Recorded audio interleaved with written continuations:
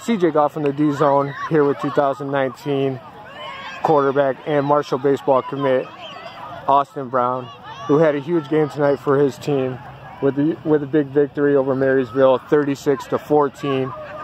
Austin ended up with 272 through the air with 3 touchdowns, 80 on the ground with 2 touchdowns. Tell me a little bit about your game and a little bit how things opened up for you guys. Hard working off season with the whole team. Been clicking for us. First week we popped off against Centerline, had a good game, had a bunch of errors though. We fixed them, came into Marysville and showed what we fixed. So you're going to Marshall for baseball. You're going to try to walk onto the football team. Most definitely. And I know you love all 3 sports, but 2 is enough to focus on in college. What do you think it's going to take for you to get it done for football at Marshall? I just got to keep working hard. I got to put some more weight on, which I'm in the process of doing. Get more flexible, a little bit faster, and I should be ready to go.